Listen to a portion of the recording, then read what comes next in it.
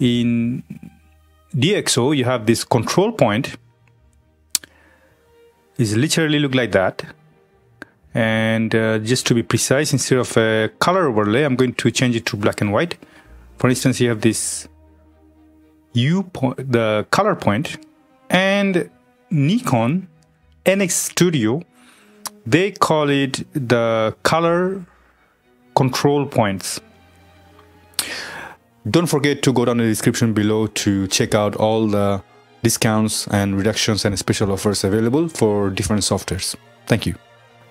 Let's see the difference or similarity. Now, this is how big or small. To be precise, where the effect is happening, you have to go at the bottom of this tool.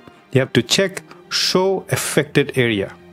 Now, what happens is that it's actually wherever you're pointing it out, it is going to pick up the color and apply every single effect on it. And if you want to know where exactly this affecting, which color that is affecting, you can see the color picker here. And every time you change the location, for instance, there's a good chance that color picker will change the color too. Let's be more precise. So I'm going to check it, put it on, let's say in green, and immediately you see that color picker changing the color. If I move it on to this tower here, which is yellow, and I'm going to put it on, and you see the color picker is changing the color, which is strange because the moment that you check the show affected area, you won't see the color picker anymore because it's only become black and white. So obviously it's affecting on the white area, but it doesn't really matter. So if you're not using the show affected area, for example, and you still want to know where the effect is going to be happening, you have to you can check the color picker. I apologize for my mumbling because sometimes I mix up English with French because I normally speak French, but now I'm speaking English, so I'm kind of messing up. My humble apology. But I really hope that you understand what I'm talking about. So if this video is very helpful to you until this point, then I highly appreciate your help. If you go down into description below and click in the links necessary in order to chip in some money for coffee so that I can make more videos for you and for myself as well. And thank you for watching this video. In Nikon NX Studio, when you're using this color control point, you can make it bigger or smaller, to be precise. And that's about it. So depends on your size. It will apply only on the similar area. You see that? The similar type of area. For example, here you have the yellow. At the bottom, you have this street light. So if I turn this one on, you see that it's only applying on this yellow zone, yellow color. So that's how it works.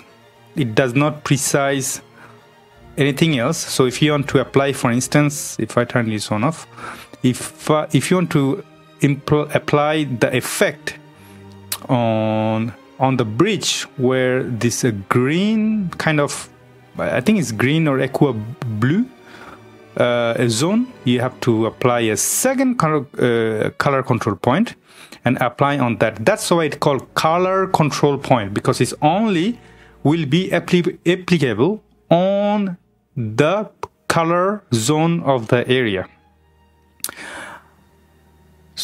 Where the DXO PHOTOLAB, the control point, you see, it both have the similar common name, control point, but it does not say color or light.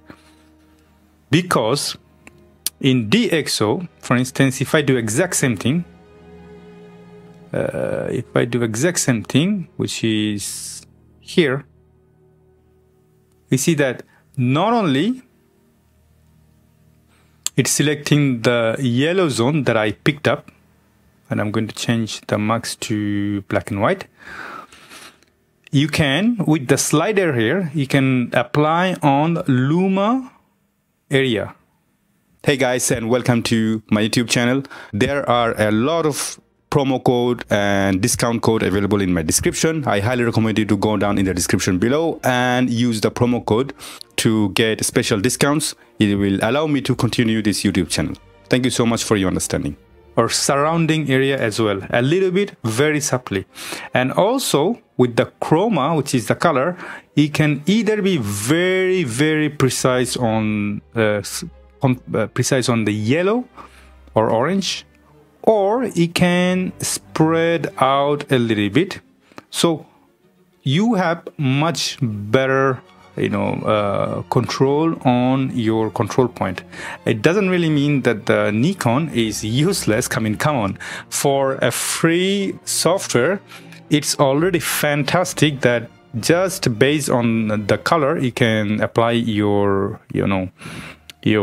hue, saturation, brightness, contrast. You can control the different color channel, the red, green, and blue, and the warmth. For instance, now I'm going to make it pretty less yellow or more yellow, more warm. And that's about it. Here, the control point kind of stops there.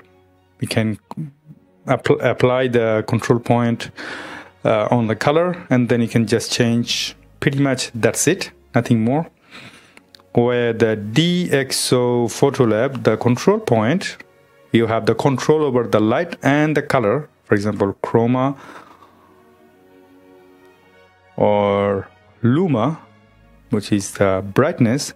You also can change exposure, typical highlight, midtone, shadow, blacks. You can apply your clear view plus. You can control the contrast, micro contrast. You can use the famous HSL, here the hue, saturation, and Luma, which is pretty much, you have it here too. For your hue, H, S, and brightness. Brightness is B. HSB and HSL pretty much the same. You can control the sharpness locally or blur locally. So you have much better control on DXO PHOTOLAB. However, it's pretty amazing what you can do in a Nikon NX Studio for a free software. So that's my little take on the color control point on Nikon NX Studio and control point on DXO PHOTOLAB. I hope you like this video. If you have any questions, comment in the comment section below. Take care of yourself, and bye-bye.